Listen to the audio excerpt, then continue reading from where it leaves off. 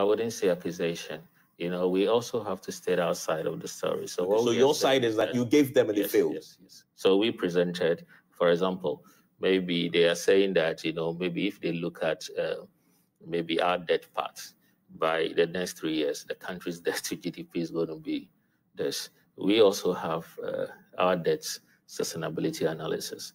We have our policy intent that is very clear, and we disagree with what the assumptions that underlies their credit. And what I think it's important that because we are in the market, we also have to state our side of the story, because as a sovereign, our job is to make sure that we also defend your integrity. I mean, it doesn't change. So fundamentally, this appeal is not, you're not expecting that Moody's would reverse or change its rating? No. Okay. So is it fair to say that if I'm an investor, all you're saying is you want the investor before they make the decision? You've seen Moody's, you've seen S&P, you've seen Fitch. See us. Look at what we are also saying about ourselves and use that to make... It doesn't happen like that. Usually those happens when, for example, in this case, in the case of Moody's in particular, we disagree with some of the assumptions. I guess I'm asking the question, the purpose of the review, if you don't expect that Moody's will downgrade.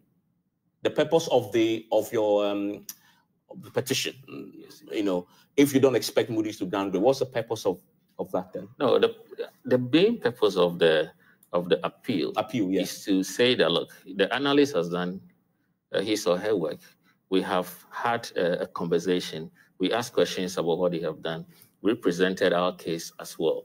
And then we're expecting that collectively we'll have like an opinion that reflects something.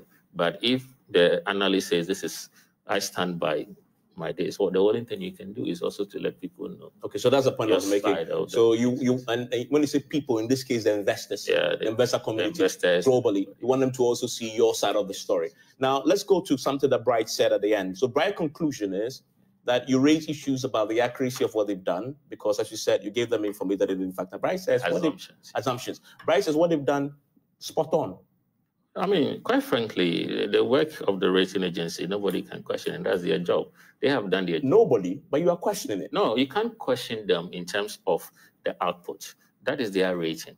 Our job is what we have done. We are saying that based on the assumptions and the conversations that we had and the data that is also available to us and the analysis that we have done, this is our strong view. Yeah, but you're questioning the conclusions they've come to. You're questioning not only the conclusions, how they arrived at it. So in essence, you're saying it is inaccurate. Yes. No, so, I mean, we can disagree. And when we disagree, we make our point very known. And our position is that the assumptions underlying a lot of the forecasts, honestly, from our view, it's not accurate. Okay. Yes. Okay. So it's not accurate. I mean, as far as you're concerned. Yes. But the question I need to ask is, before I bring in Dr. Kesato Forsing, is why are you subscribing to 3 ratings agencies when clearly you've isolated one, because all of them had, Fitch downgraded us, S&P kept us where we were last year. So your real issues with Moody's.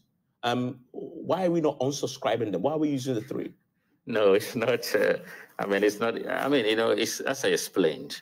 It's not. It is not like a fight with Moody's. See, it is. They're just like analysts. When you. But it's a requirement on the international market that you can use at least 2. You're not obliged to use 3. Yes. So if you can use at least 2, you don't need Moody's. Yeah, but Evans, don't look at it in terms of government disagreeing with Moody's to the extent that we want to do away with Moody's. In every analytical work of this nature, it will come a point that 2 people, because remember, the Ministry of Finance, in fact, the Ghanaian institutions, Ministry of Finance and Central Bank, also have experts. In the Ministry of Finance, you have a debt management division. There's also a credit, people who look at credit in the Ministry of Finance. Also, we even have rating advisors who work with us. So it is not about saying that, Moody's has done something that you have to entirely avoid them. But it's important that we make clear our point of disagreement with Moody's.